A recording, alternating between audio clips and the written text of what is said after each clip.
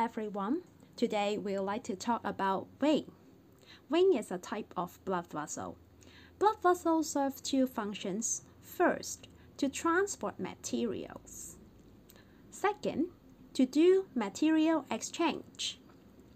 And for the vein, it serves the function transport materials. You can see the general plan of human circulatory system, and you can find there are different veins. Here, here, here, and here are all the veins. They are all connected back to the heart. And I prepare a cross section of a vein for you to take a look. The veins serve the function that sends back the blood to the heart, but it needs to overcome some difficulty. First, as it is far away from the heart, as you can see, the heart is here, and it comes a long way to the vein, so it is a very long distance already.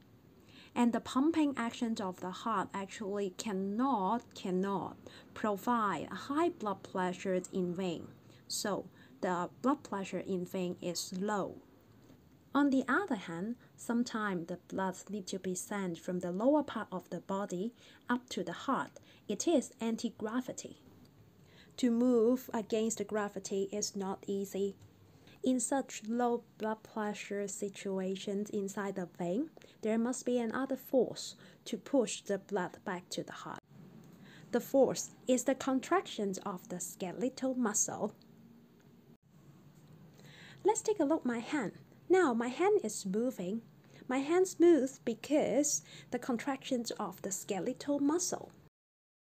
When my hand moves, the contractions of the skeletal muscle will squeeze the vein near them. The squeezing generates a force to push the blood inside the vein back to the heart. What is actually happening? Let's take a look. It is a vein, and my hands are the skeletal muscle. And when the skeletal muscle contracts, it will squeeze the vein, just like this, squeeze, contract, and contract. It is not the vein contracting, but it's the skeletal muscle adjacent to the vein contract. It will squeeze and push the blood inside. Okay, let me keep reminding you, vein connected to the heart, and the major function of the vein is to send the blood back to the heart. Sometimes it needs to anti-gravity, so its job send back the blood, okay? Now when the skeletal muscle contract, the vein will be squeezed. Wait, there should be some problem. The contractions of the skeletal muscle will push the blood up to the heart and down back to the lower body. That is a problem because we only want to send the blood back to the heart. In order to solve this problem and make sure the blood only flows back to the heart but not to another direction, there is a structure found in the vein. It is called the valves. You always see this diagram on the book, but what actually is valve? If I cut the vein in this way, it provides the longitudinal section of the vein. And let's take a look. Here is the wall. And also this is the lumen of the vein. And you can see the valves here. The blue thing is the valves. The structure is the valves. Let's take a closer look at the valves. Now you can see this the valves, and here is the valves. And the status of the valves is now open. This is open. So when the valves open, the blood can flow through it.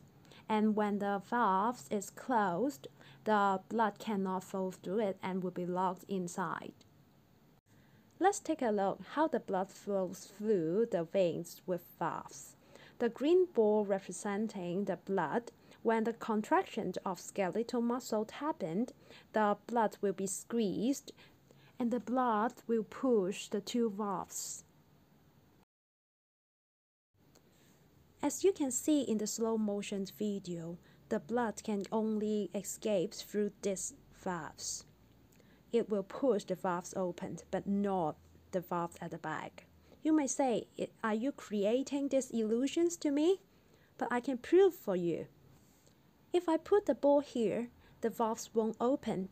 But if I put in the other direction, the valves will open and the blood can go out. Now, let me repeat the whole story. There are valves inside the vein. When the adjacent skeletal muscle contracts, it squeezes the blood inside, and the blood will push the valves near the heart to open, and the unidirectional blood flow is achieved. There are other features of the veins that can help it perform its functions, which is send the blood back to the heart. Inside the vein, the blood pressure is low and the blood flow velocity is low as well. In order to keep the functions working, the vein has some features. First of all, it got a large lumen.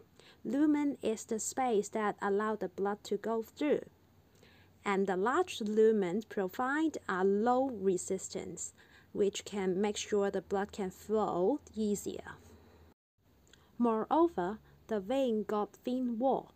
Compared to artery, the wall of the vein is thinner, and it got less elastic fiber. Let's summarize what we have learned. Vein is the vessel to send the blood back to the heart, and in the vein, the blood pressure is low and the blood flow velocity is slow. In order to perform the function well, the vein got some features. First of all, the vein got a very large lumen compared to artery. The large lumen reduced the resistance, so the blood can flow easier. Second, thin wall. It got a thin wall. Also, it has less elastic fiber compared to artery. The contractions of skeletal muscle generate the main driving force to push the blood to flow back to the heart.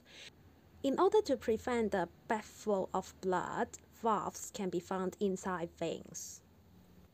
After this lesson, hope you understand how the veins do their job.